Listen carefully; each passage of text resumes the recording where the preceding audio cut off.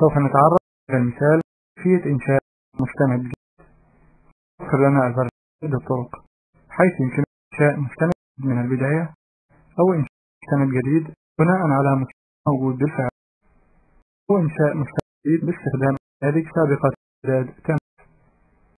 ولإنشاء مستند جديد نضغط على الأمر نيو من شريط العدد ستاندرد، أو نختار ورك بوك جزء نيو لوحة الوظائف نيو ورك بوك، ونضغط على المثال كنترول من لوحة الوظائف، ونذكر أن اختيار الأمر نيو من القائمة المنسدلة لا يؤدي إلى إنشاء مستند جديد، ولكنه سوف يعمل على لوحة الوظائف نيو ورك بوك إذا لم تكن موجودة بالفعل. نذكر هنا أن إنشاء مستند جديد سوف يقوم البرنامج تلقائيا لوحات تاسك بين، وإعادة إظهار الوظائف في البرنامج مرة أخرى.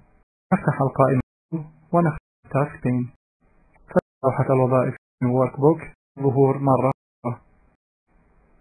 وإذا أردنا إنشاء مستند جديد بناء على مستند موجود نختار choose work من الجزء new from existing workbook في الوظائف workbook، ومن المربع الحواري نختار الملف نريده ونضغط create new، فيقوم البرنامج بفتح من الملف المختار، حيث يمكننا الكتابات نريد مع الإحتفاظ بالتنسيق الخاصة بالملف الأصلي.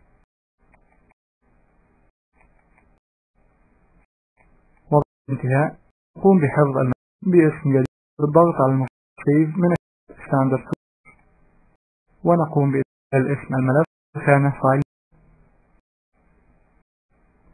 ثم نضغط. ومن الجزء New From Template يمكننا اختيار إنشاء جديد باستخدام النماذج سابقة الإعداد، والنماذج عبارة عن سابقة الإعداد تحتوي على بيانات افتراضية، وبتعديل هذه البيانات سوف يمكننا إنشاء المستند بنا. وباختيار General Template من الجزء New Template تظهر المتغيرات في المربع الحواري Templates، حيث يمكننا إنشاء جديد بالإعداد الافتراضي للبرنامج.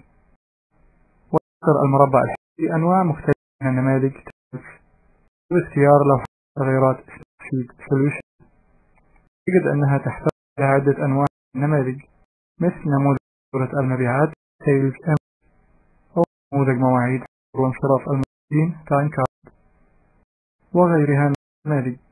وباستخدام المفاتيح يمكننا تغيير طريقة عرض نماذج Template مثل المربع الحواري، وبالضغط بالمؤشر على الجزء الخاص بالنموذج سوف يتم اختياره وتظهر صورة معينة في الجزء Preview، فنضغط المفتاح OK للخروج من المربع الحواري وفتح النموذج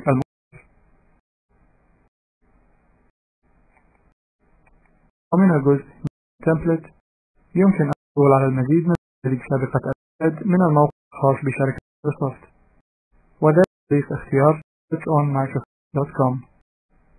هنا يمكننا الوصول إلى نماذج التطبيق الخاصة موجودة على الموقع الخاص بنا على شبكة الانترنت، وذلك طريق اختيار Templates on my website.